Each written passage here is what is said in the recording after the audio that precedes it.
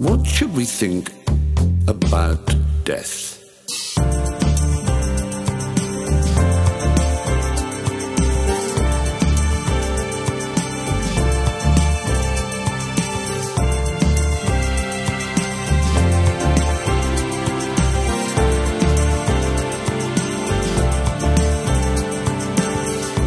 What should we think about death? One thing we can be sure of is that we will die. Everybody will.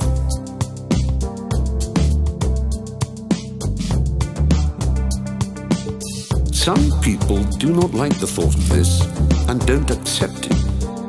They prefer to think that death is not the end of us, but that we might live on, perhaps in another life on Earth or in another place where people are rewarded or punished. But wanting something to be true is not the same as it being true. And there is no evidence to support the idea that our minds could survive the end of our bodies. What sense could we make of the things that we value? Love, experience, communication, achievements, the warmth of the sun on our face, if we were disembodied.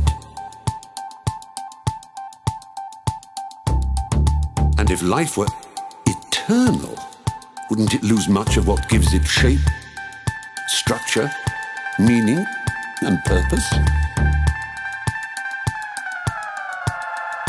Think about reading a good book or eating a delicious cake. These may be great pleasures, but one of the things that makes them pleasures is that they come to an end.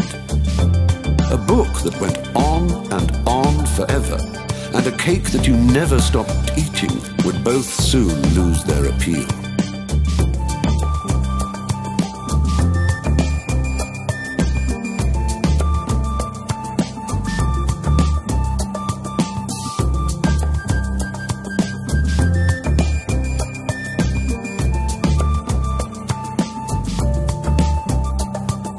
Death is a natural part of life.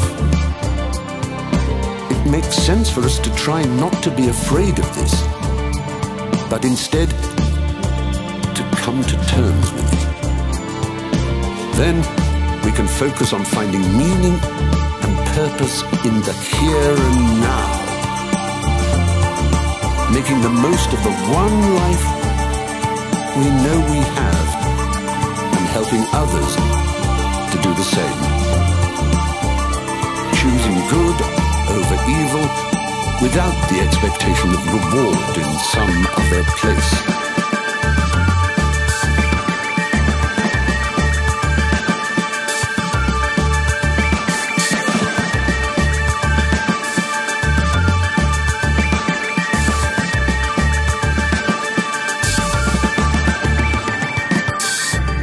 When we do die, we will live on in the work we have done and in the memories of the other people whose lives we have been part of.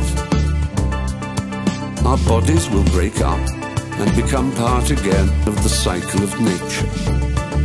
The atoms that form us now will go on to form other things. Trees and birds, flowers and butterflies.